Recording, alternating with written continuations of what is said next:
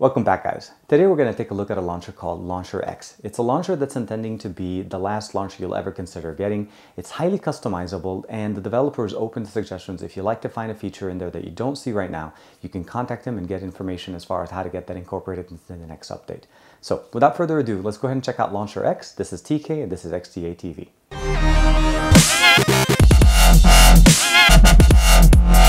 Overall, it's a very customizable launcher.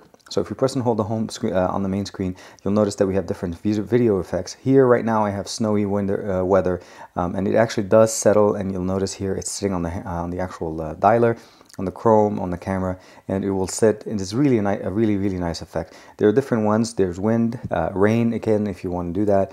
There's also cloudy, and then thunderstorms in case you want to just go, you want to make your device match what's outside, and then cloudy. And of course, you can just turn off all of these things and go back to a normal, just regular home screen. Swiping from the left gives you the ability to have quick toggles on the top, again with some functionality for access to certain applications. Recent application, you can add some shortcuts to favorites, as well as the ability to clean up your RAM in case you want to basically just empty out whatever's running in the background. Getting into the settings is pretty simple. You press home, you have the settings tab here, you can add widgets, wallpapers from here, again, change the different weather themes here, and they only apply to the main screen, so it doesn't work within the app drawer itself. Going into the settings, this is where we get the most amount of power that we can get. It's organized by tabs, so if you switch from the left side, it defaults to the desktop when you first launch it, and then you have a drawer customization, dock customization, sidebar, folder, theme and UI, the unread count, of course, gestures, advanced, of course, about, and then rating the application itself.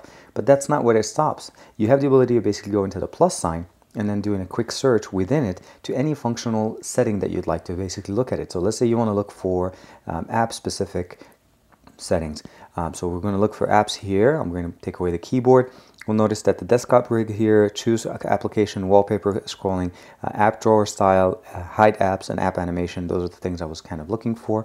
Of course, we can end it here and then go back. What we have initially essentially is the ability to customize almost everything.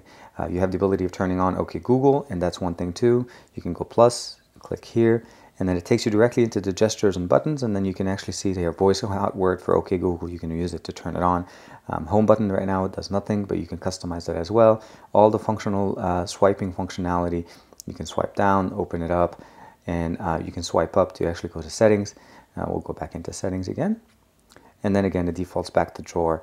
So desktop here, like I said, we have the ability of customizing almost all the, the layout, management as far as minimum desktop, status bar, scroll, widget setup, new apps, and as far as you want to be adding basically a new icon for them whenever you install a new application. It actually kind of mirrors the setting that you get within the Play Store, but that's not there. Of course, here now we're under the drawer. You can customize the grid size, the background, the menu, the drawer grouping, and then folder lists. Again, so much customization. Docs, we can go in and then customize the app drawer button, and then dock icons, and then dock pages with all the good setups. I can almost say that honestly, since I come from using Nova Prime, it has everything that I need as far as just customizing, configuring quick apps, drag handles. You want to be aware that there is a premium and a free version. Right now we're running a complimentary premium version that it was provided to us for review purposes from the developer himself. And we'll go back here. And then we're going to go directly into folders. You can, again, just anything that you can imagine customizing within the folders themselves. Theme and UI, this is again where you can change the icon theme. Right now it's running the system theme icon, but if you had installed icon packs, this is where you can switch them. Scrolling speed, animation, of course. And then you go under the unread count. This is where you can turn on, again, if it has an unread count for emails, you can turn that just on and customize them, of course. We go back into gestures. Again, very fast, very smooth. Overall, in the amount of time that I've been using this for about a week and a half, almost 2 weeks, I did not see this launcher show up in my battery usage, so there's no concerns as far as basically being a persistent or using a lot of battery. And about advanced section where you can back up and restore it, and of course you can reset the default and restart Launcher X in case if you're having any problems. About and help, this is where you can get help from the developer himself. Here's his contact, Instagram, Google+, and Twitter. And of course, he gives credit to the contributors and all the people that helped him out to get the actual Launcher X. As you guys saw with the hands-on, extremely customizable from down to every single level of, the app drawer, the background, even the snowy effects that you guys saw on the actual display. That's not a background, or that's not a live wallpaper. It's part of the, as far as the launcher itself. And you can change them to be different.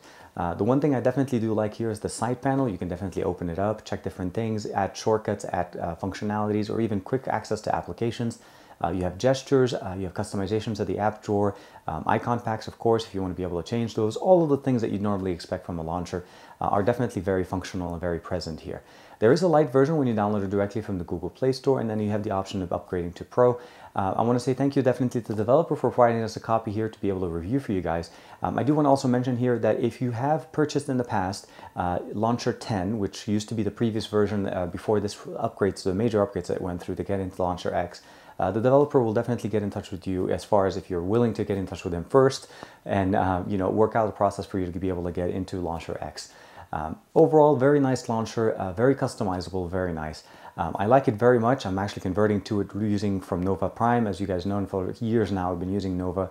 I just find that some of the functionalities that I have here were in Nova, and then there's additional ones that I didn't have that work really nice. And again, the ability to search within the settings within the actual launcher itself is something that sometimes can be daunting because you're getting so many options. You don't necessarily know where to go to customize the app or where to go to change the drawer size. Just do a search within the actual app itself. Really nice. And again, the effects on the home screen, very cool. They land and they'll sit on the icon pack, whichever one you have. It's really, really nice. Like and subscribe as usual. Let me know what you guys think in the comments below. Again, check it out. Let me know what you guys think. Compare this to some of your other launchers. What do you think? And let me know in the comments. I'll see you guys next time.